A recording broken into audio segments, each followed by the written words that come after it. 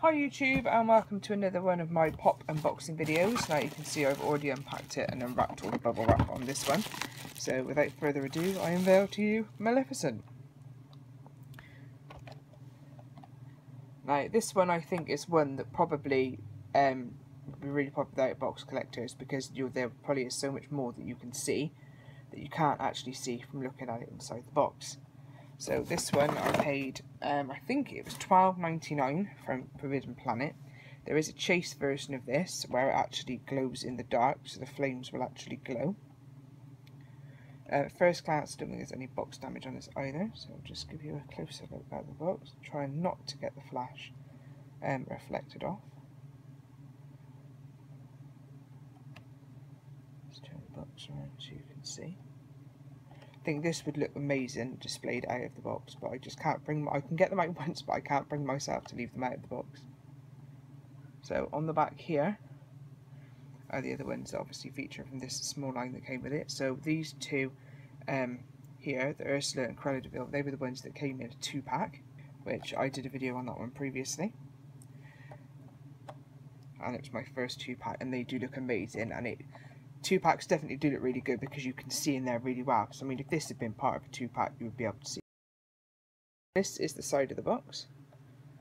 Move that round to the front. If you just bear with me a second, I will pop this one out of the box so we can have a closer look. So here she is out of the box, and I think it's definitely just a wow is the only word to describe this one. It looks absolutely amazing. It does feel quite heavy, which is obviously because of all this detailing on the back. Now there is a weird white bit in there, which I don't know whether that's something that's fell into there or whether they've not. I don't know. I think it's where it's the clear plastic and it's a bit that's not gone quite right, but you don't really notice that straight away.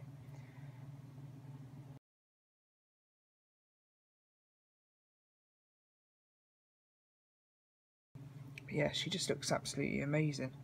I mean, obviously there's not a lot really detail of going on. Obviously it's just the 2 different shades there. Black and the purple, but it just, with this flame bit on the back, it just looks absolutely amazing. Now obviously you're not missing anything by not seeing the back of the pop while it's in the box. I just think it's the problem is that you can't see full on the extent of how sort of it looks. That pop is just wow. It looks absolutely amazing. That would just look amazing sitting on the shelf. Maybe one day I might bring myself to have them all out of the box, but at the moment I just can't. Yeah, she's just wow. Definitely worth the money, that one. I think that would look absolutely amazing in the glow-in-the-dark version as well.